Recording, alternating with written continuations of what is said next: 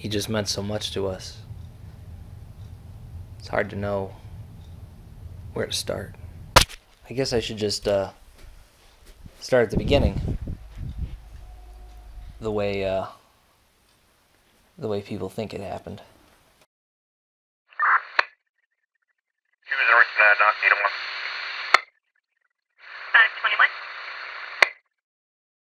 On May 28th, 2016, a 3-year-old boy climbed into the gorilla enclosure at the Cincinnati Zoo and was grabbed by a 17-year-old, 400-pound western lowland gorilla named Harambe. Upon grabbing the small child, Harambe proceeded to stand over him and drag him through the enclosure, while onlookers watched in horror. Fearing for the child's safety, the decision was made to shoot and kill Harambe by a zoo worker.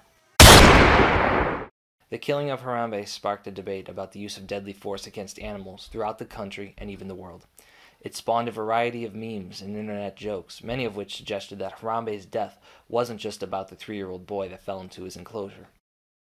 His life can't merely be defined by the moments that led up to his death. There's an entire secret history that the mainstream media hasn't reported on that will change the way you think about Harambe. It'll prove once and for all that he was and always will be a hero. Now, it's a little-known fact that Harambe is a time traveler.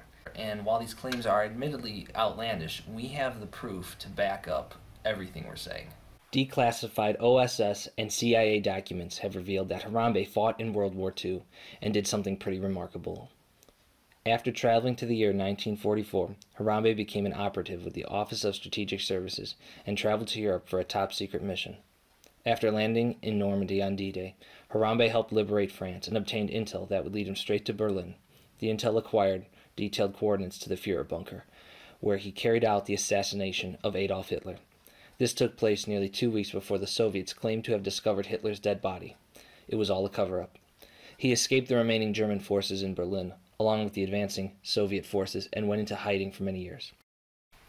So what we have right here is a very historically significant artifact. This was the helmet that Harambe wore when he was serving in World War II. He wore this on D-Day, went through France and Berlin with this, and we can only assume that this was what he was wearing when he killed Hitler. So a very significant piece of military history right here. He reappeared on November 22, 1963, in a photo with Jackie Kennedy before an attempt was made on his life by Lee Harvey Oswald. He barely escaped with his life, and the event was later covered up by the FBI and CIA as the assassination of John F. Kennedy.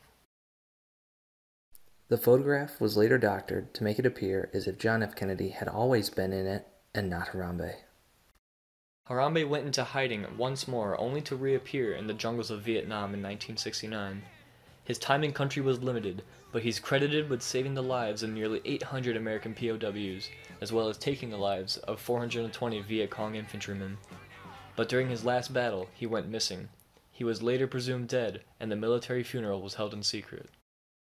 The government couldn't let the public know about the existence of the legendary guerrilla warrior.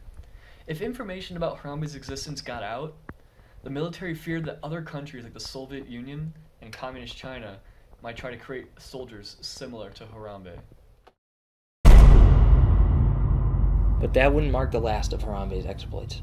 Sensing danger, he traveled to the future and witnessed the events of 2020 unfold. He saw the coronavirus outbreak, the Epstein murder, social unrest, the election of President Donald Trump, and the buildup of hostile militaries around the world. He recognized that the United States was in grave danger of becoming just another fallen empire, and traveled back to the year 2016 to warn the people of what was coming. You gotta remember that Harambe saw the good in the United States. He fought his entire life just to defend it. He saw the urgency of what was coming, and he tried to warn us. In an attempt to tell a 3-year-old boy about the existential threat that the United States was going to be facing, he was murdered. Murdered by the elitists who were responsible for everything that he saw. Remember, Epstein was still alive in 2016 and alerted the Clintons that Harambe had returned. He was about to blow the lid off of the entire thing, and it's a real shame with everything that happened. We lost an American hero that day who fought to defend liberty his entire life. You gotta wonder what the world would look like today if he were still alive.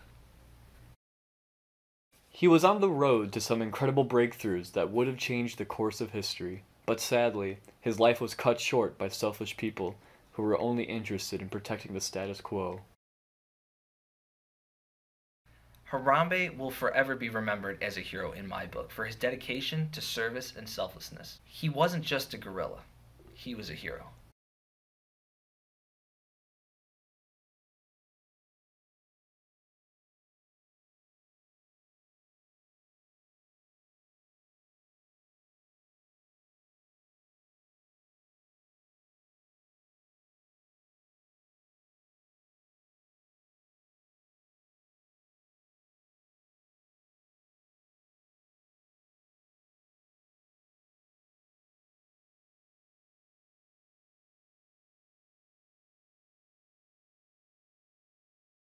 If Harambe were alive today, he might look a little something like this.